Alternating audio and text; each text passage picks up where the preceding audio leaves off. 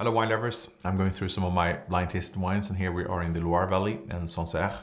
This is Domaine de la Garenne and this cuvée is called Infidèle Silex from 2016. And here in this area where the Sauvignon is a sole grape variety, of course the distinction is rather on the soil type, if it's Silex, Caillotte, Calcaire, etc., which gives the names to the cuvées. And Silex, which is flint in English, it was actually tasting it blind without knowing what it was. It's the first thing that comes to mind when I taste it. Very stony and flinty nose.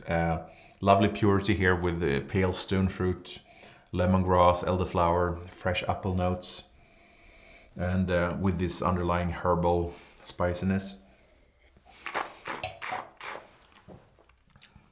Palate is still youthful, but there's a very nice bite and freshness to it with still youthful and discreet fruit, but nice level of flavor intensity with zesty citrus notes, and there's a good length and very crisp finish.